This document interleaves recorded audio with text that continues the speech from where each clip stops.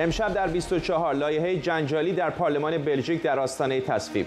استرداد مجرمان بین ایران و بلژیک برای سپری کردن دوران محکومیت. نگرانی فعالان حقوق بشر و اعتراض شماری از سیاستمداران بلژیکی به این لایحه. آیا اسدالله اسدی به ایران برمیگرده؟ گمانه‌زنی‌ها درباره دور تازه گفتگوهای احیای برجام. احتمال از سرگیری مذاکرات غیر مستقیم میان ایران و آمریکا بعد از سفر بایدن به خاورمیانه. و ادامه سقوط محبوبیت جو بایدن در نظرسنجی‌ها، گرانی‌ها و چشمانداز مبهم اقتصادی تهدیدی بزرگ برای دموکرات‌ها. از واشنگتن دی سی این 24 است با فرداد فرحزاد. سلام و وقت بخیر. مجلس بلژیک فوریت لایحه استرداد مجرمان محکوم شده در بلژیک و ایران به کشورهای مبدأ رو به تصویب رسونده. بر اساس این لایحه که هفته آینده در مجلس این کشور به رأی گذاشته میشه، مجرمان در دو کشور میتونن برای گذراندن دوران محکومیتشون به کشورهاشون برگردن. این لایحه حدوداً 4 ماه بعد از اون در مجلس بلژیک به رأی گذاشته میشه که اسدالله اسدی، کارمند سفارت ایران در وین، به جرم برنامه‌ریزی برای بمبگذاری در تجمع گروه مجاهدین در حومه پاریس به 20 سال زندان محکوم شده. پیشتر دولت فرانسه وزارت اطلاعات ایران رو به طراحی و اجرای حمله تروریستی متهم کرده بود. فرحزاد سیفیکاران روزنامه‌نگار از آمستردام با ماست. آقای سیفیکاران، دیدم که در توییترتون مفصل پرداخته بودید به این لایحه‌ای که در بلژیک به دنبال تصویبش هستند. بیشتر برامون تعریف بکنید که دقیقاً این لایحه به دنبال چه هست؟ خب اجازه بدید من ابتدا درباره این بحث استرداد مجرمان بگم. در واقع یه مقدار این لایحه انتقال محکومان هست و یه مقدار متفاوته با استرداد مجرمان، چون استرداد مجرمان یعنی فردی که تبعی یک کشور هست، به عنوان مثال یک ایرانی در کشور ایران یک جرمی رو مرتکب شده و به یک کشور ثالث فرار کرده و ایران از اون کشور ثالث، برای مثال بلژیک، تقاضا میکنه که اون رو به ایران برگردونه. اما در اینجا اون فرد ایرانی در واقع در یک کشور دیگه مرتکب جرم شده و بر اساس این قانون این به دنبال در واقع همکاری‌های بین‌المللی در امور کیفری هست و اجرای بهتر عدالت برای اینکه محکومان بتونن دوباره به نوعی به اون شرایط اجتماعی در که خودشون بهش تعلق دارن بازگردن. به همین خاطر این لایحه 22 تا ماده داره که در واقع یکی از مهمترین مفاد اون اینه که میگه این مجرمان میتونن در شرایطی که معاهداتی که در این لایحه در نظر گرفته شده بین دو کشور، برای مثال الان منظور ما ایران و بلژیک هست، میتونن برن و در همون شرایط مشابهی که در بلژیک، برای مثال در کیسی مانند آقای اسدالله اسدی، محکومیتی که بهشون داده شده اون 20 سال زندان، همون رو عیناً در کشوری مانند ایران به اجرا بذارن. اما باید این رو هم اشاره بکنم که یکی از مهمترین نکاتی که در ماده 4 و 7 این ماده بهش پرداخته شده تأکید بر این موضوع هست که کشوری که اجرا کننده حکم هست یعنی ایران باید از کشوری که صادر کننده حکم هست یعنی بلژیک اطلاعات دقیق و کاملی رو نشون بده که همون جرمی که شخصی مانند اسدالله اسدی در بلژیک بهش محکوم شده، یعنی اقدام به انجام اعمال تروریستی، در ایران هم اون رو مصداق اعمال تروریستی میدونن و همون مجازاتی رو براش در نظر میگیرن که در بلژیک براش در نظر گرفتن. یعنی عملاً اگر ایران نتونه این موضوع رو ثابت بکنه، نمیتونه درخواست استرداد یا انتقال شخصی مانند آقای اسدالله اسدی رو به ایران داشته باشه. ولی آقای سیفیکاران، شما بهتر از من میدونید در مورد سوئیس که داریم حرف میزنیم، ایران هست و این بخشی که دارید بهش اشاره میکنید به نظر میاد که میتونه در کاغذبازی‌های اداری، گمان میکنم طرف ایرانی بگه که آره ما هم همچین جرمی داریم، آقای اسدی رو استرداد بدن به ایران و بعد آزادش بکنن. بله اتفاقا خب ماده 16 اگر اشتباه نکنم یا 16 یا 13 همین قرارداد به همین موضوع اشاره میکنه که مثلا اگر طرفین بخوان فردی رو عفو بکنن یا تخفیفی در مجازاتش اعمال بکنن، اون در واقع صادر کننده حکم هست که میتونه این کار بکنه. در موردی مانند کیس آقای اسدالله اسدی، یعنی اگر قرار بر آزادی یا مثلا تخفیفی در حکم باشه، دولت بلژیک میتونه این کار رو بکنه و به ایران اعلام بکنه که شما میتونید مثلا این فرد رو عفو بکنید یا اون رو آزاد بکنید. آره ولی خب آخه بلژیک قلمرو قضایی و پلیس که در تهران مثلا نداره. اگر اینها بخوان آقای اسدی رو آزاد بکنن یا مثلا بگن در حبس خانگی هست ولی عملاً آزاد باشه، چه چیزی در دستان مقامات بلژیکی هست که بتونن ممانعت کنن از این؟ بله. یکی دیگه از مفاد همین لایحه، من فقط این رو ابتدا اشاره بکنم که این لایحه‌ای که قراره بره نه تنها محدود به ایران نیست، بلکه قراره کشورهای دیگه مانند هند و امارات متحده هم شاملش بشن. در واقع زیر مجموعه یک پروتکل الحاقی اتحادیه اروپا هست که سال 2017 برای نقل و انتقال مجرمان در نظر گرفته شده و خب مفاد سفت و سختی رو درش قرار داده. ما میدونیم که در نهایت ممکنه در ساخت و پاخت‌هایی که بین کشورها هست یا اطلاعاتی که ایران ممکنه ارائه بده این اتفاقی که شما بهش اشاره میکنید بیفته. اما در خود همین قرارداد به این موضوع هم اشاره شده. برای مثال یکی از مفادی که در ماده های این قرارداد گنجونده شده اینه که یک کشور اجرا کننده حکم باید هر اطلاعاتی که لازم هست درباره نحوه اجرای حکم، زمان آزادی، فرار محکوم و غیره رو در اختیار کشور صادر کننده حکم که بلژیک باشه بذاره، مضافاً بر این که نظارت در مواردی به عهده کشور صادر کننده حکم هست، حتی نظارت بر نحوه انتقال هم بر عهده اون هست. یک موردی که بسیار نگران کننده هست و میتونه به هر حال دست ایران رو باز بذاره در مواردی این چنینی، ماده 21 این لایحه هست که میگه که این لایحه و این قراردادی که قراره بین طرفین، در اینجا منظور ما ایران و بلژیک هست، بسته بشه قابل اصلاح هست. حالا این اصلاح هیچ توضیحی درباره‌اش داده نشده که به چه صورت خواهد بود. ممنونم از شما. فرزاد سیفیکاران، روزنامه‌نگار از آمستردام با ما.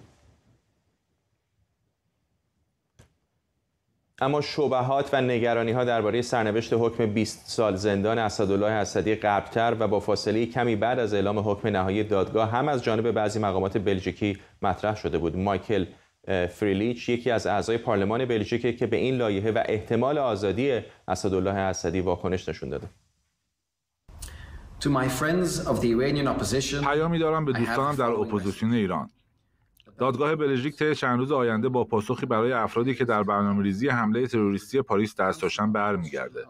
ضمن اینکه من در مورد حکم دادگاه اظهار نظر نمی‌کنم، اما میخوام این رو بگم، به من گفته شده که بلژیک و ایران در حال برنامه‌ریزی در بالاترین سطح برای آزادی اسدالله اسدی هستند. به نظر من اسدی یک تروریسته. دادگاه همون رو محکوم کرده. تروریستی با بالاترین درجه که قصد کشتن هزاران نفر رو داشته. بنابراین برای من روشنه که این شخص باید تمام مدت محکومیت خودش رو توی زندان بگذرونه و هیچ احتمال آزادی زودتر نباید براش در نظر گرفته بشه. آیا وزیر خارجه بلژیک میتونه واضحاً بگه این مرد یک روز هم زودتر از پایان حکمش آزاد نمیشه؟ من نگرانم. متاسفانه پاسخ وزیر خارجه اصلا روشن نیست. بنابراین سوالم رو تکرار میکنم. لطفاً واضح جواب بدید. تروریسم غیر قابل قبوله. ما با تروریسم مبارزه میکنیم و اگر کسی توسط دادگاه محکوم بشه، باید تمام مجازات خودش رو توی زندان بگذرونه.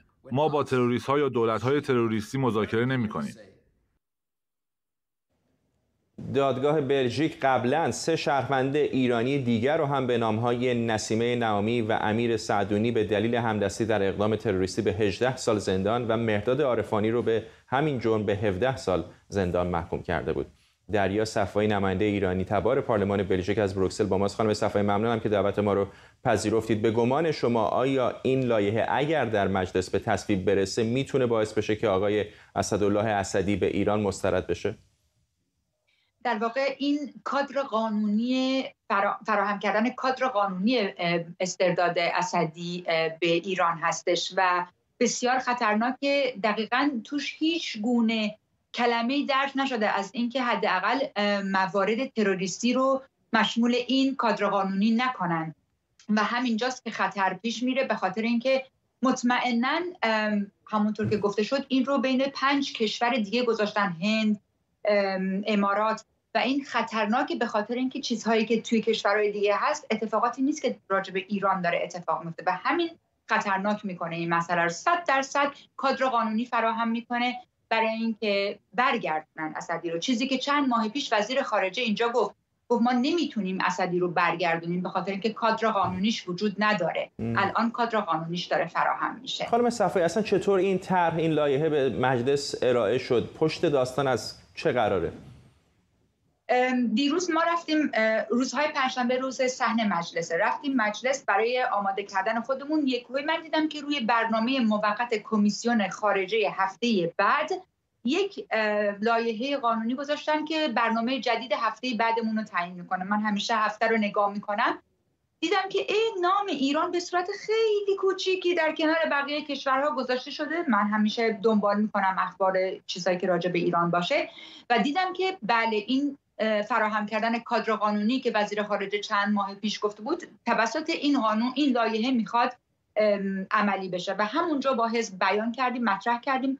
همونجا همون دیروز عصر سوال کردیم در صحن مجلس از وزیر دادگستری که آیا همچین اتفاقی داره میفته در مورد اسدی، که اون نیومد تایید کنه، ولی در واقع گفت که این کادر قانونی هفته بعد سه‌شنبه، یعنی چند روز دیگه، به کمیسیون آورده میشه به صورت فوریت. مجلس بهش رای داد. نمیدونم چه دلیلی داره که این مسئله رو به صورت فوری بیارن به مجلس و همون سه‌شنبه که تصمیم گرفته بشه اگر رای بیاره که احتمالش کم نیست و ما باید تمام تلاش خودمون رو بکنیم و من و حزب داریم تمام تلاش خودمون رو در اپوزیسیون میکنیم که این مسئله پیش نره. اگر رای بیاره میره به صحن مجلس و به زودی تکلیف این مسئله مشخص میشه که بسیار وحشتناکه. اتفاقی که میفته اینه که اسدی به ایران فرستاده میشه، حتی یک روز هم در زندان نمیره بلکه با دست گل ازش استقبال میشه و اونها تروریست های خودشون رو روانه اروپا و آمریکا میکنن برای اینکه بقیه آدما و بقیه مخالفین رو بکشن و در نهایت درسته که تفکیک قوا اینجا در اروپا به اصطلاح باعث شده که قوه قضاییه دستور خودش رو میده و قوه مجریه جداست و قوه مقننه جداست، ولی عملاً باعث میشه که دولت قانون اینجا فرو بپاشه. چرا؟ چون که تروریستی که به 20 سال زندان محکوم شده در نهایت آزاد میشه. خانم صفایی، نمیخوام تئوری توطئه مطرح بکنم، ولی همزمانی این با حکم آقای اسدی بالاخره سوال برانگیز هست. فکر میکنید آیا ممکنه یک فشار سیاسی بوده، تلاش دیپلماتیک جمهوری اسلامی بوده، یا فقط قانونگذاران ناگهان به این فکر افتادن که همچین استردادی رو با چند کشور از جمله ایران برقرار کنن؟ اصلاً اینطوری نیست. 100% برنامه‌ریزی‌های قبلی بوده. 100% انقدر که جمهوری اسلامی به هر شکلی که میتونه سعی میکنه اینا رو تحت فشار بذاره و اینا هم که ظاهراً متاسفانه دولت‌های اروپایی کنونی احتیاج به فشار خیلی زیادی ندارن. برای چطوری خانم میخوام بدونم چه اهرمی جمهوری اسلامی داره که بالاخره این در مورد یکی از دموکراسی‌های مهم اروپای غربی داریم حرف میزنیم. چطور هست که یک حکومتی مثل جمهوری اسلامی چنین نفوذی داره که میتونه در پارلمان بلژیک چنین لایحه‌ای رو پشتش رو در واقع حمایت بکنه که به نتیجه برسه؟ چه اهرمی در دست دارن؟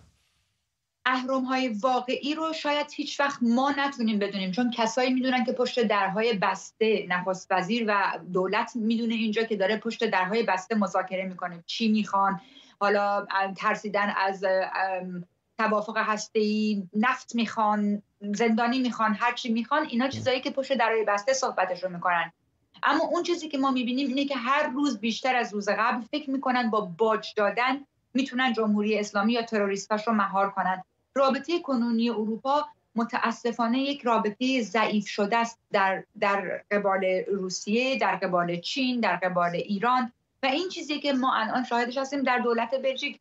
متاسفانه هر جوری هم که میخوایم این دولت رو متوجه اشتباه خودش بکنیم در مجلس، از طریق افکار عمومی، از طریق رسانه ها، دولت داره کار خودش رو پیش میبره و متاسفانه این فاجعه‌ایه که در اروپای غربی داره اتفاق میفته. خانم صفایی، شما خودتون ایرانی تبار هستید، سوای اختلافات سیاسی که طبیعتاً با همکارانتون در احزاب دیگر در پارلمان دارید، چقدر نفوذ دارید رو اونها؟ چقدر به حرف شما گوش میدن وقتی میرید بهشون توضیح میدید که شرایط ایران این چنین است؟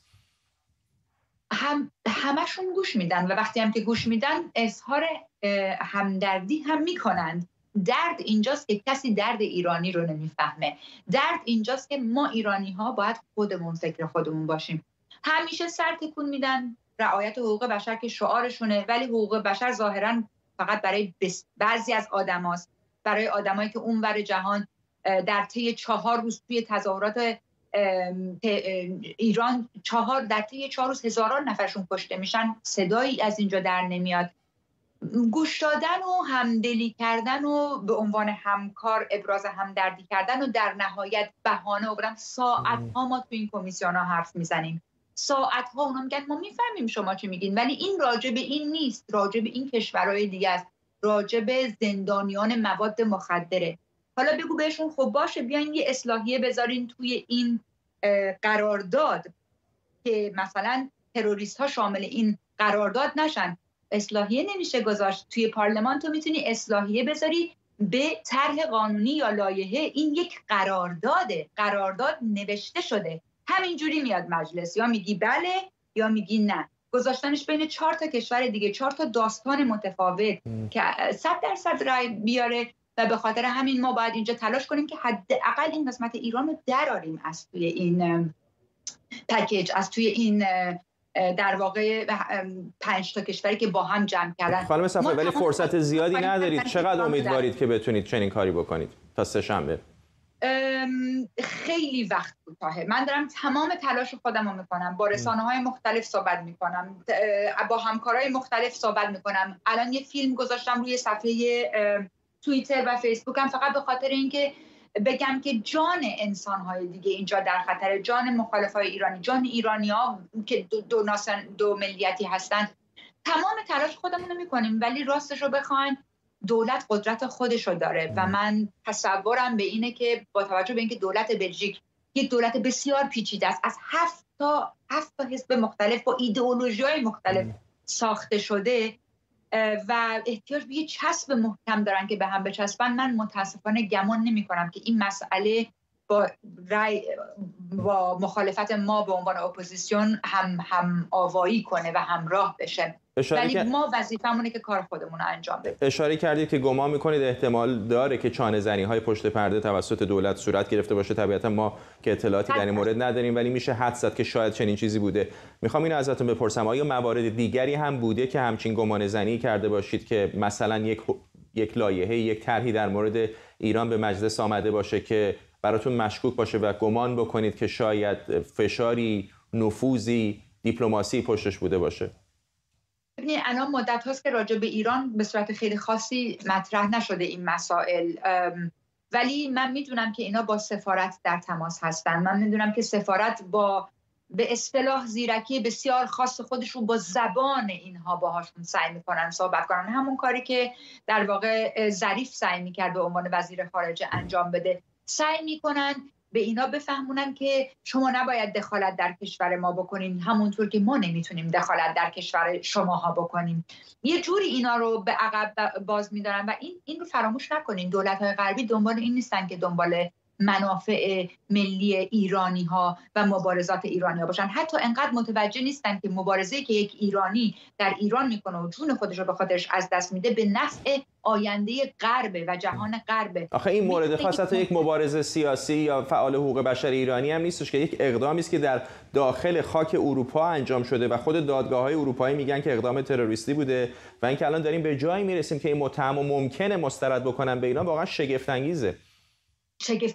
این نشون میده که اونها تمام امید خودشون رو گذاشتن به جمهوری اسلامی و حکومتش و این وظیفه ما ایرانیاست که بهشون نشون بدیم نه، گزینه دیگه‌ای روی میز هست، شما اشتباه میکنید. البته فراموش نکنین که جهان داره بیشتر و بیشتر از جمهوری اسلامی فاصله میگیره. من نمیدونم بلژیک و دولت بلژیک و دولتی که از 7 تا حزب مختلف و 100 تا ایدئولوژی مختلف ساخته شده چی داره، چه کاری داره میکنه. فکر نکنم کشورهای دیگه اروپایی هم حاضر باشن همچین قراردادی رو بیان امضا کنن و احتمال خیلی زیاد فردا من این رو 100% تاییدیه‌اش رو میگیرم، به احتمال خیلی زیاد بلژیک اولین کشوری که در اروپا داره این کارو میکنه. واقعا چی گرفتن پشت پرده واسه من هم یه معماست. من سعی میکنم اخبار بیشتری در بیارم و اگر که اخبار بیشتری گرفتم حتما شما رو در جریان. ممنونم خانم صفایی، حتما با شما در تماس خواهیم بود طی روزهای آینده و همینطور تا خود سه‌شنبه که این حکم در این لایحه در مجلس بلژیک به رأی گذاشته میشه. بسیار از شما سپاسگزارم که این فرصت رو در اختیار ما قرار دادید تا باهاتون صحبت کنیم. دریا صفایی، نماینده ایرانی تبار پارلمان بلژیک از بروکسل با ما. همزمان جمعی از اعضا و حامیان شورای ملی مقاومت در بروکسل در اعتراض به این طرح تظاهرات کردند. معترضین توافق احتمالی بین ایران و بلژیک رو شرم‌آور خوندند.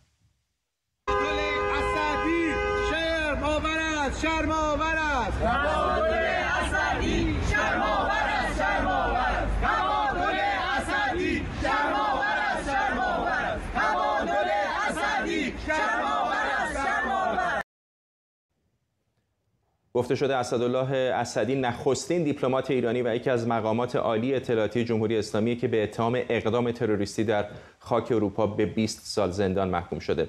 علیرضا جعفرزاده معاون دفتر نمایندگی شورای ملی مقاومت ایران در آمریکا در واشنگتن دی سی با ماست. آقای جعفرزاده، میدونم که گروه شما، گروه مجاهدین، یکی از گروه‌هایی هستش که بیشتر از هر کسی دیگری در این مورد فعال بوده. چه میدونید شما در مورد این لایحه؟ به چه دلیلی وارد مجلس داره میشه و فکر میکنید پشت سرش چه بوده؟ قطعا در این رابطه نباید هیچ تردیدی داشته باشیم که خود رژیم آخوندی پشت این داستان بوده. هیچ صاحب منفعت دیگه غیر از خود این رژیم وجود نداره و نداشته. در تاریخ 11 مارس همین امسال، یعنی 3 ماه و نیم قبل، قراردادی بسته شده بین رژیم و دولت بلژیک که تازه علنی شده. من الان متنشو جلوی خودم دارم که از طرف رژیم غلامحسین دهقانی که سفیر فوق‌العاده رژیم توی بلژیک و همینطور تو پارلمان اروپا هستش این امضا کرده و همینطور از جانب دادستانی بلژیک.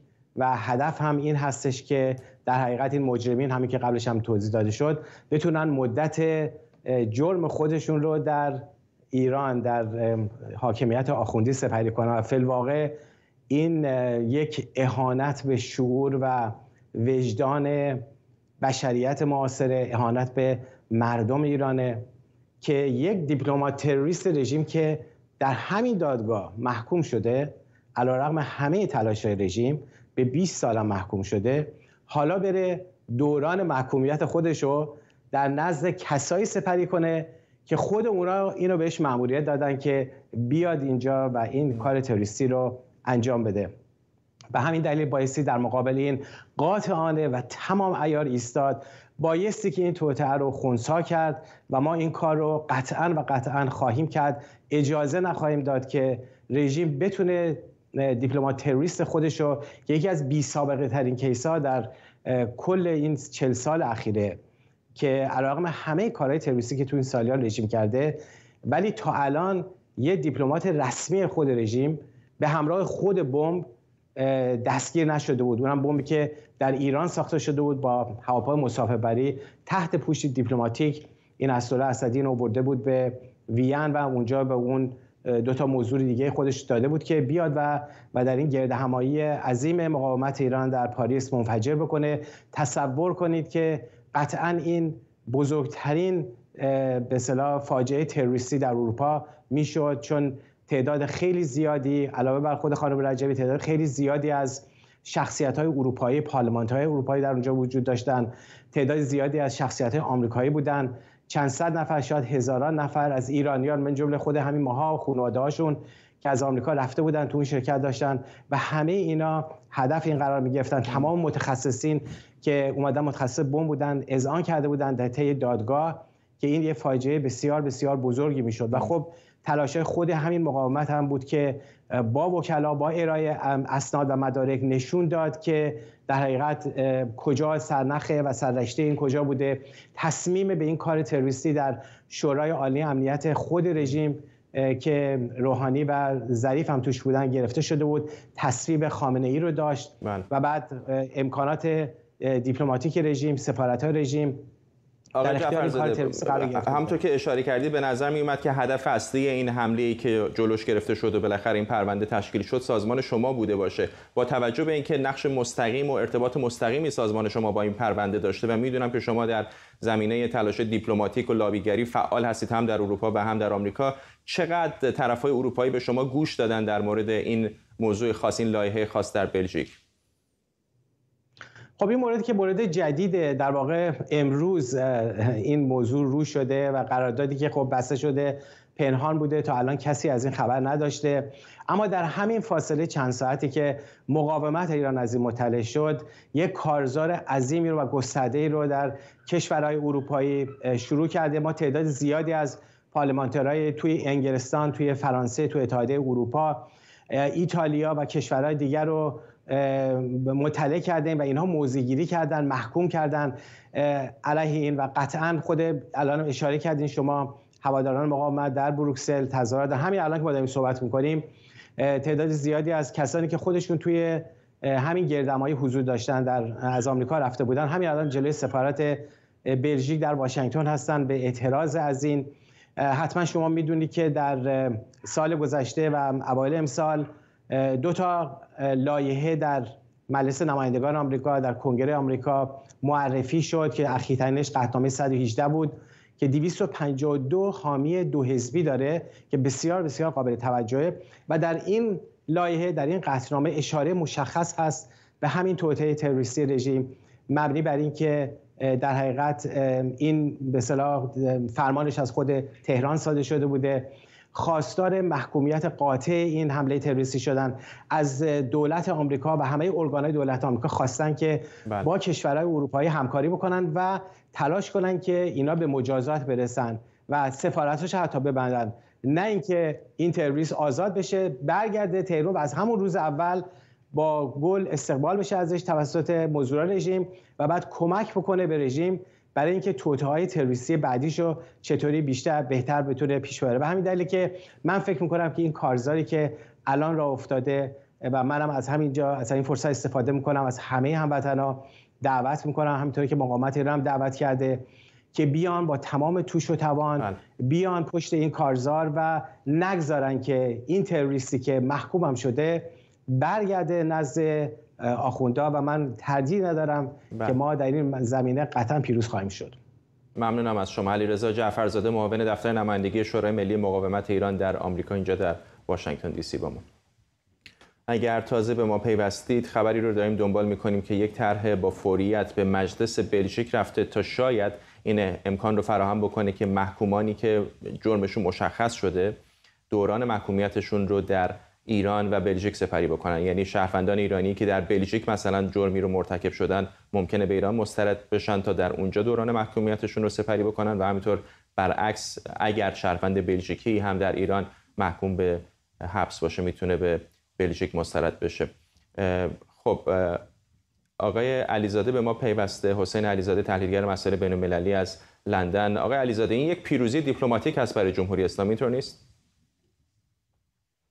بله، اگر که بتوانند آزادش بکنن و به تهران استرداد کنن یک پیروزی محسوب خواهد شد. ببینید این پرونده آقای اسدی خیلی نکات عجیب و غریبی درش اتفاق افتاده بود.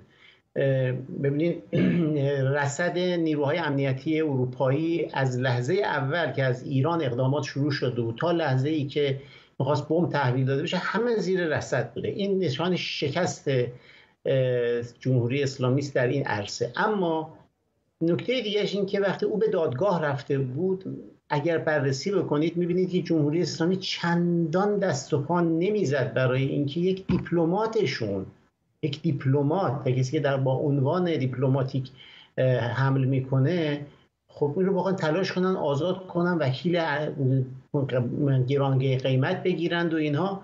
مسئله خیلی به سروال عادی طی شد. دادگاه هم حکم محکومیت قطعی صادر کرده. الان یک باره تلاش‌هایی و پشت پرده بیرون بزنه که قرار است او رو استرداد کنن. خب این خودش طبیعتاً یک موفقیتی محسوب می شود. اما اجازه بدید من اون پرسش اصلی شما رو بهش بپردازم که میگید که خب چجوری شده، چرا داره این اتفاق میفته. من میخوام مقایسه کنم بین این پرونده و اون پرونده حمید نوری در سوئد. اگرچه اون پرونده بسیار ابعاد بزرگی داره، کشتارهای زیادی مطرح هستش، خیلی دادگاه طولانی بوده، اما در اون پرونده شخص متهم دارای مسئولیت دیپلماتیک نبود. این به هر حال روی کاغذ دارای مسئولیت دیپلماتیک، اگرچه من قطعا یقین دارم او دیپلمات واقعی نیست، نیرو امنیتی در پوشش دیپلماتیک اعزام شده، ولی فرق نمیکنه، به هر حال پاسپورت دیپلماتیک. خب میتونن بعضیا نیروی امنیتی باشن و دیپلمات هم باشن، در تناقض که با هم نیست این دوتا. به هر نیروی امنیتی که در سازمان در مثلا وزارت اطلاعات کار میکنه آمده با پوشش دیپلمات اعزام شده. منظورم اینه که به نظر میاد در خیلی جای دنیا ممکنه یه مأمور CIA هم در پوشش دیپلماتیک جای دیگری فعال کنه. به هر حال چون این مسئله، یعنی این آقای اسدی یه مزیتی داره که اون آقای حمید نوری نداره و اون مسئله صیانت دیپلماتیکش هستش. فکر میکنم تهران از همین منفذ وارد شده که ولی موقعی که ایشون رو بازداشت کردن در محدوده قلمرو قضایی که مسئولیت داشت نبود، اگر به یاد داشته باشید. نبود. بعد به همین دلیل تونستن محکومش کنن و در حوزه قلمرو دیپلماتیک خودش اونجایی که اعزام شده بود نبودش، لذا تونستن محکومش کنن، مسئولیت ازش بگیرن. ولی در نهایت الان گفته میشه که یه دیپلمات در زندان هستش. از این جهت تهران قاعدتا از این نفوذ خودش داره استفاده میکنه که بتونه اون رو مسترد کنه. البته من میخوام یه حدسی بزنم که هنوز پیش خودم خیلی پخته نیست، ولی یک ارتباطی جهت این که اذهان رو تیز کنم. من فکر میکنم این پرونده رو یه جوری باید مرتبط با پرونده حمید نوری هم بدانیم، یعنی سرنوشتی که اینجا اتفاق بیفته برای حمید نوری هم اتفاق خواهد افتاد. اگر او اینجا آزاد بشود، برای استرداد با سوئد هم بعدنها برقرار خواهد شد که حمید نوری هم استرداد پیدا کنه. لذا یک تیر است و دو نشان از نگاه تهران دارم میگم. رو چه اساسی اینو میگید آقای علیزاده؟ در مورد دو تا کشور مختلف داریم حرف میزنیم، چرا فکر میکنید همچین اتفاقی ممکنه در مورد سوئد هم بیفته؟ چون در قلمرو اتحادیه اروپا است و اینها در واقع از دست ولی پارلمان محلی هست دیگه. هر کشوری مستقله، هر کشوری مستقله، اینو میدونم. ولی در نهایت وقتی که مسائل ببینید، قطعا بلژیک اینجا مصلحت خودش رو در نظر میگیره. مصلحت میگه که ما درس باید بهشون میدادیم که ما رصدتون کردیم، دیپلماتتون رو گرفتیم، به زندان انداختیم، محاکمش کردیم. دیگه این از نظر دولت بلژیک میگه، از نظر من دیگه برگه تمام سوخته است. بارها اتفاقات این چنین افتاده، آخریش که شاید فکر کردن تموم میشه دادگاه میکونوس بود، ولی دیدیم باز جمهوری اسلامی اقدامات مشابه انجام داد. بسیار مثال خوبی زدی که اتفاقا در همون مورد که مقامات ارشد در ایران در جمهوری اسلامی محکوم شده بودن، در آخر چجوری مسئله رفع و رجوع شد؟ اومدن گفتن که ما به اجرا گذاشتن دستگیری این افراد رو متوقف میکنیم، در عوض شما به ما قول بدهید که از این اقدامات تروریستی در حوزه و قلمرو ما انجام ندهید، که تقریبا برای مدت بسیار طولانی هم اتفاق نیفتاد. الان به نظر من پالیسی بلژیک همین هستش، بگه ببین درستون رو گرفتید، شما از لحظه اول تا لحظه دستگیری همه چیزی رو نظر ما، دفعه دیگه تکرار بشه همین مسئله، ما اشراف بر شما، اشراف اطلاعاتی بر شما داریم، دستگیرش هم کردیم، آبروتون هم بردیم، به زندان هم انداختیم، بخواید تحویلش بگیرید تحویلش بگیرید، ولی به ما تعهد بدید، مثل داستان میکونوس تعهد بدید که این حوادث دیگه در این سرزمین اتفاق نیفته. به نظر من این یک نگاه جامع همه اروپایی ها هستش، نه فقط بلژیک. ممنونم از شما. حسین علیزاده، تحلیلگر مسائل بین‌المللی از لندن با ما. دور دوم مذاکرات غیر مستقیم احیای برجام احتمالاً بعد از سفر جو بایدن به خاورمیانه برگزار میشه. دیپلمات‌های اروپایی به بلومبرگ گفتن هرچند مذاکرات دو روزه دوحه بی‌نتیجه بود، اما تلاش‌هایی برای از سرگیری مذاکرات در جریان. منابع بلومبرگ میگن تاریخ دور بعدی مذاکرات غیر مستقیم احیای برجام احتمالاً حدوداً 4 هفته دیگه است. وزیر خارجه ایران هم با انتشار توییتی گفته علی باقری کنی به مذاکرات برای لغو تحریم‌ها ادامه میده. امیر عبداللهیان خواستار تضمین برای نفع اقتصادی ایران در صورت حصول توافق شده. اتحادیه اروپا نقش تسهیل کننده مذاکرات قبلی رو بر عهده داشت. همکارم سمیرا قرایی از مقابل کاخ سفید با ما. سمیرا، این مذاکرات به یه جاهایی میرسه که همه فکر میکنن دیگه به پایان رسیده، دوباره امیدهایی ظاهر میشه. کجا ایستادیم الان؟ بلومبرگ مقالش چه میگه؟ دقیقاً فرداد، خبری که بلومبرگ منتشر کرد، جزئیات اختصاصی که منتشر کرد، کاملاً فضا رو تغییر داد به اون چیزی که ما روز گذشته شاهدش بودیم. در این گزارش اختصاصی بلومبرگ با 3 دیپلمات صحبت کرده. 2 دیپلمات به او گفتن که تلاش‌های اتحادیه اروپا برای میانجیگری میان ایران و آمریکا ادامه خواهد داشت. دیپلمات سومی گفته که این تلاش‌ها موکول خواهد شد به بعد از سفر جو بایدن به منطقه که 12 روز دیگه انجام خواهد شد. روز 13 ژوئیه آقای بایدن وارد اسرائیل خواهد شد و احتمالاً مکانش هم دوحه قطر خواهد بود.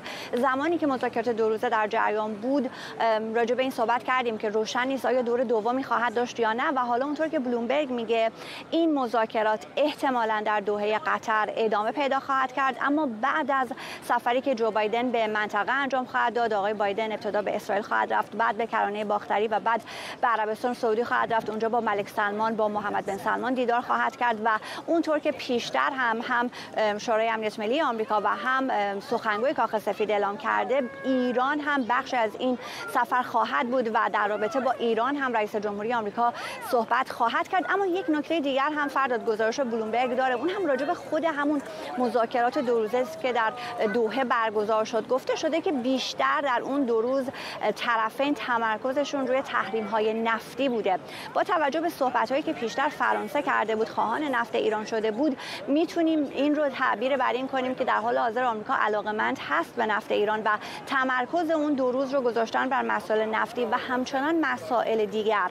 3 مورد رو بلومبرگ ذکر کرده: 1 لغو تحریم‌ها علیه شرکت‌های هواپیمایی نظیر ماهان، دیگری آزاد شدن اموال بلوکه شده ایران در کره جنوبی و مورد سوم مجازات‌ها در رابطه با تجارت با سپاه. این 3 مورد اختلاف میان ایران و آمریکا همچنان در حال حل و فصل است، همچنان در راجعش صحبت می‌کنند. یک دیپلمات به بلومبرگ میگه که احتمال داره که آمریکا 2 مورد مسدود، آزاد کردن پول‌های مسدود شده ایران و اون مسائل مربوط به شرکت‌های هواپیمایی، اون دوتا رو با ایران سازش بکنه. اما مسئله تجارت با سپاه همچنان آمریکا کوتاه نخواهد اومد. ممنونم از تو سمیرا قرایی از مقابل کاخ سفید با ما. تورم بی سابقه، افزایش نرخ بهره، سقوط بازار سهام و عدم اعتماد مردم آمریکا به آینده باعث کاهش قابل توجه محبوبیت جو بایدن شده. آقای بایدن در بازه زمانی 1 سال و نیم بعد از ورود به کاخ سفید به 3مین رئیس جمهوری نامحبوب در تاریخ آمریکا تبدیل شده. آخرین نظرسنجی‌ها حکایت از افت محبوبیت جو بایدن داره. شبکه بلومبرگ میگه فقط 39% از رای دهنده‌های آمریکایی از عملکرد بایدن راضی‌اند. بلومبرگ نوشته کاهش محبوبیت بایدن حتی بین دموکرات‌ها هم مشهوده. بانک مرکزی آمریکا برای مقابله با تورم تا حالا در 6 ماه گذشته چند بار نرخ بهره بانکی را افزایش داده. فقط در ماه ژوئن نرخ بهره 75 امتیاز رشد کرده که کارشناسان میگن افزایش نرخ تورم در آمریکا بزرگترین دلیل نارضایتی از رئیس جمهوری این کشوره. با این حال این افزایش نرخ بهره باعث شده تا بازار بورس شاهد فرار سرمایه بشه. واشنگتن پست گزارش داده که بورس وال استریت در 6 ماهه نخست امسال بیش از 20% سقوط کرده. بخش بزرگی از بازار بورس در آمریکا سرمایه‌گذاران صندوق‌های بازنشستگی هستند که درصد بالایشون در انتخابات رأی میدن. خبر بدتر برای آقای بایدن اینه که به نظر میاد رای دهندگان آمریکایی اعتماد خودشون رو به آینده این کشور از دست دادن. در نظرسنجی اخیر تنها 14% از مردم آمریکا گفتن که به آینده این کشور امیدوارن. بخشی از این ناامیدی مربوط به عملکرد کنگره و دیوان عالی آمریکاست، ولی بخش اصلی اون برمیگرده به قیمت بالای بنزین، جنگ فرسایشی در اوکراین و اختلافات 2 حزب اصلی آمریکا که اعتماد مردم به دولت رو کمرنگ کرده. همه این مشکلات در حالی اتفاق میفته که انتخابات میان دوره‌ای در آمریکا نزدیکه و 2 حزب اصلی خودشون رو برای مبارزاتی که سرنوشت کنگره و بسیاری از فرمانداری‌ها رو در این کشور مشخص میکنه آماده میکنن. آرش علایی از مرکز واشنگتن با ماست. آرش، میدونستیم که محبوبیت آقای بایدن رو به کاهشه، ولی بی سابقه است برای یک رئیس جمهور در تاریخ معاصر سقوطی این چنینی در بازه کوتاهی مثل الان. البته اگر از آقای بایدن بپرسید ایشون میگه بیشتر این مشکلاتی که الان به وجود اومده، به خصوص مشکلات اقتصادی، مشکل افزایش قیمت سرسام‌آور بنزین نسبت به 2 سال گذشته، مشکل افزایش قیمت مواد غذایی، گوشت و مرغ، قیمت محصولاتی مثل میوه ها و سبزیجات در آمریکا، آقای بایدن میگه اکثرش تقصیر پوتین هست، به خاطر جنگ پوتین در اوکراین هست. اسم روسیه رو بارها و بارها آقای بایدن در طول کنفرانس خودش به عنوان مقصر اصلی آورده و انگشت رو به سمت پوتین گرفته. مشاوران ایشون هم اشاره میکنن به اینکه خب نگاه کنید به سراسر دنیا و ببینید که الان در همه دنیا تورم هست و ایالات متحده در واقع تورمی داره تقریبا همون میزانی که در اروپای غربی ما مشاهده میکنیم. اما به نظر نمیاد این بهانه هایی که آقای بایدن و مشاورانش میارن در مورد وضعیت اقتصادی در ایالات متحده آمریکا روی رای دهندگان آمریکایی سازگار بوده باشه. همونجور که تو گفتی افزایش نرخ بهره بهره بانکی تا حالا 4 بار اتفاق افتاده در دوره بایدن، آخریش 75 امتیاز بیشتر شده، باعث میشه که اون کسایی که روی کردیت کارت های خودشون بدهکارن یا پول قرض گرفتن الان پول بیشتری مجبورشن پرداخت کنن برای اینکه بهره بالاتر رفته و بخشی دیگر از اونم باعث سقوط بازار سهام شده، به خاطر اون که اونجوری که واشنگتن پست میگه الان به نفع اون کسایی که پول دارن هست که پول خودشون از بازار بورس بیرون بکشن و قرض بدن به بقیه افراد یا به بانک ها یا به شرکت ها برای اینکه بهره افزایش پیدا کرده و اینجوری پول بیشتری میتونن در بیارن. و فعلا یکی دیگر از مشکلات عمده‌ای هم که آقای بایدن داره بر اساس آخرین گزارشی که نشریه دهیل منتشر کرده این است که از هر 10 آمریکایی 7 نفر معتقد هست که جو بایدن برای دور بعدی انتخابات ریاست جمهوری نباید شرکت کنه، بلکه فرد جوانتری باید روی کار بیاد و سکان رو به دست بگیره. همین الان هم شرایط برای دموکرات‌ها خیلی دشوار هست. آرش، فکر می‌کنی واقعا فرصتی هست برای دولت بایدن که بتونه قبل از انتخابات میان دوره‌ای حزب دموکرات رو به شکل احیا بکنه، یا تمام نشانه‌ها حاکی از اینه که این کشور بیش از پیش قرمز خواهد شد و جمهوری‌خواهان سراسر کشور رو خواهند گرفت؟ ببین خیلی سریع بگم، واشنگتن پست میگه احتمالاً بانک مرکزی مجبور 1-2 بار دیگه نرخ بهره رو افزایش بده. این یعنی همه چیز قراره گرونتر بشه، تورم بالاتر بره.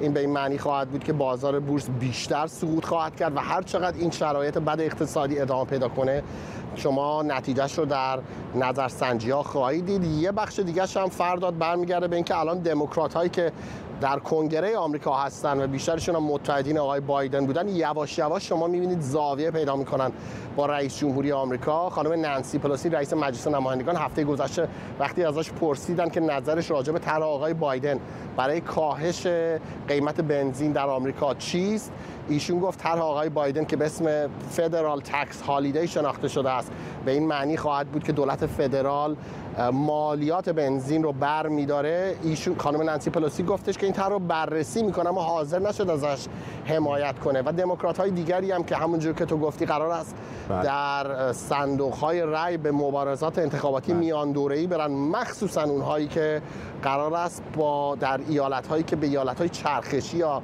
سوینگ استیت معروف هستن رقابت کنن، آروم آروم دارن سطح انتقاد خودشون از دولت بایدن بالا میبرن. ما ببینیم دموکرات‌هایی که از تورم الان دارن انتقاد میکنن، از قیمت بالای بنزین انتقاد میکنن و از شرایط جنگ فرسایشی در اوکراین. ممنونم از آرش علایی از مرکز واشنگتن دی سی با ما. و به این ترتیب حرف از کنگره شد. برنامه به پایان میرسه. اجازه بدید برنامه رو با تصاویری از ساختمان کنگره به پایان ببریم.